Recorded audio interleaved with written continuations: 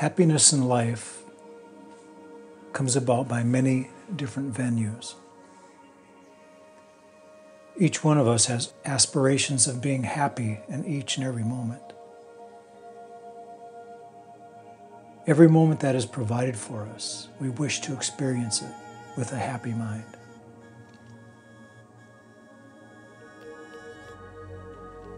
Most feel that happiness is our birthright. I believe this is so. Without happiness, after all, who are we? What are we? And what are we living for if we cannot depend on our escalated moments of happiness, joy, and even moments of blissfulness?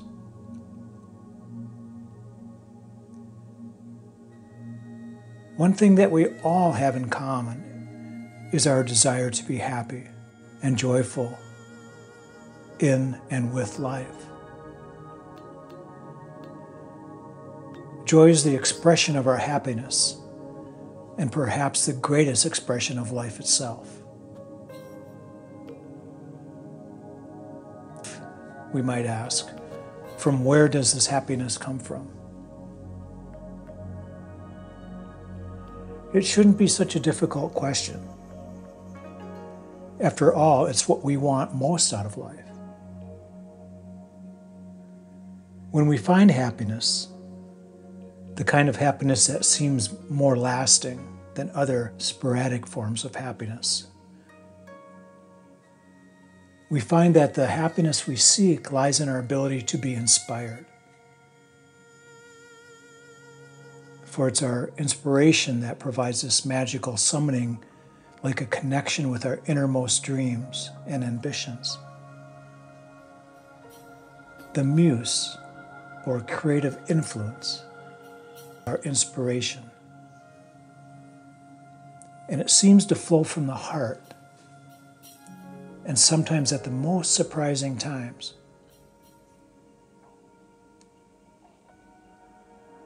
How magical it is that we can go from a mediocre existence to a magical, inspired life that seems absolutely limitless in what we can do, create, be, and have.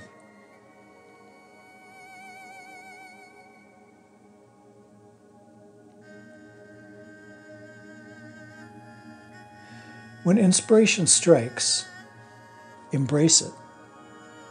Use this magical power of inspiration, because it's there to tell you something. Inspiration is telling you what you should be doing in life.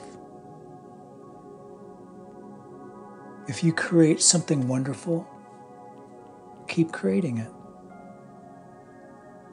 If you're inspired to be somebody wonderful, be it.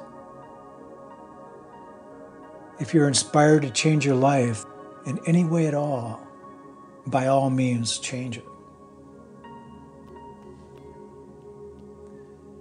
Imagine for a moment what your life would be like if all you did from moment to moment is something that truly inspired you. That you only did those things that took this magic of inspiration and allowed you to use it to its limitless and full potential. To live a life of inspiration. To live and be inspired by life itself. So never underestimate your power, the power behind your inspiration. Use it to its maximum. Realize the power that this gift provides for you.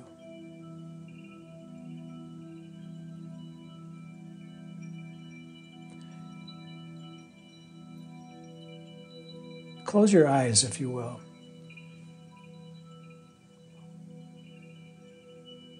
How does inspiration feel for you? How does it feel? Internally, what is happening when you're truly inspired? Think of the last time that you were inspired by what you were doing or what you hope to do.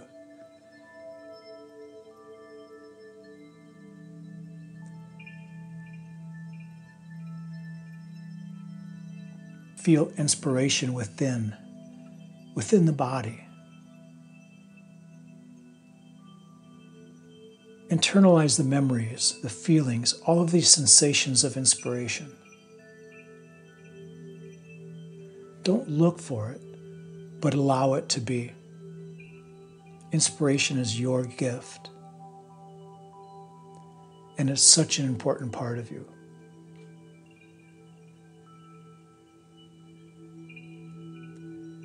And it's through meditation that we can learn to cultivate it by understanding it and by feeling it within the body.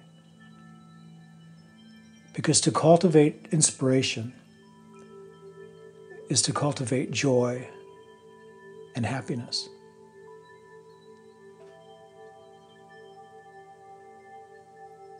Imagine how it would feel and how it has felt to be the most accomplished musician, artist, speaker, traveler, lover. Internally list your chosen field, perhaps the field you work in or would love to work in, and imagine what it would be like to be the most inspired person in that area, to be the most inspired you.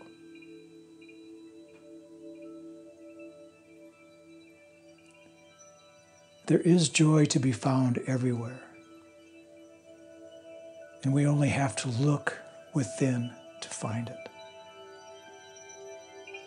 You will find it deep within your inspiration.